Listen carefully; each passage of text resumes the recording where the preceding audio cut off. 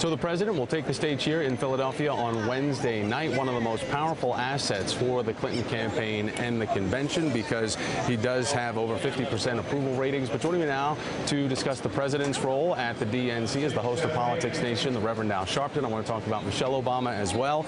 And first, I got to let you take us to the Church of Politics, because we just had the gospel choir up here a second ago. The disarray. I love bringing a choir in. What's better than that? That's right. As a little theme music for the hour. And boy, they need a little Jesus right now, given the fact that there's been such disarray before the gavel is even struck here to ring in the official start. Is that the right call, that Debbie Wasserman Schultz won't do it? Oh, I think a good leader sometimes has to do what is best for the team if they're a leader.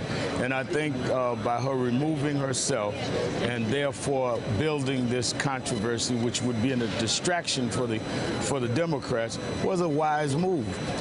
When you contrast, Thomas, that at this convention we're going to have tonight Senator Sanders, who's already endorsed who won the primaries, with Ted Cruz, who wouldn't endorse at the Republican convention. I don't think it's even close in terms of which convention was more divided, unless something else occurs. What happened, I think, was very, very serious. It certainly played into the fears and the suspicions of a lot of the Sanders supporters.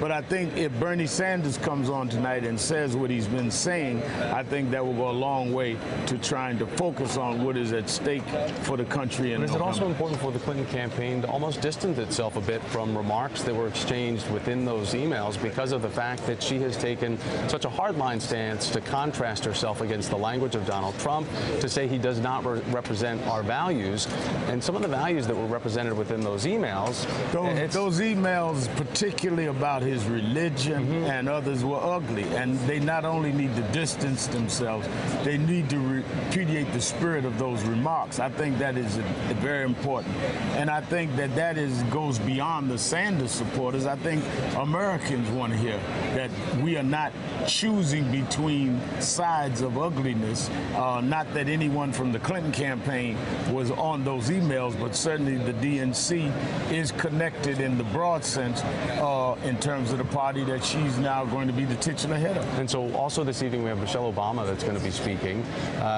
What type of excitement, what type of message can she demonstrate to get people that might not be that excited about a Hillary Clinton rallying to her ticket? I think when you look at the fact that Michelle Obama has been one of the most admired first ladies, if not the most, in my lifetime, when she has been a lady that has also rallied this country around issues like health and like what to do with young women, and how in terms of what to do in terms of development, and really critical issues. She, more than anyone, I think, is going to be an opening night that people can really say, wait a minute, this is the kind of leadership that America really wants to try and maintain. So I think she's going to have an awesome impact, because she's been an awesome first lady. We'll wait to see if she borrows a line from Melania, but I doubt that. President Obama, real fast, he's Wednesday, and he kind of sets up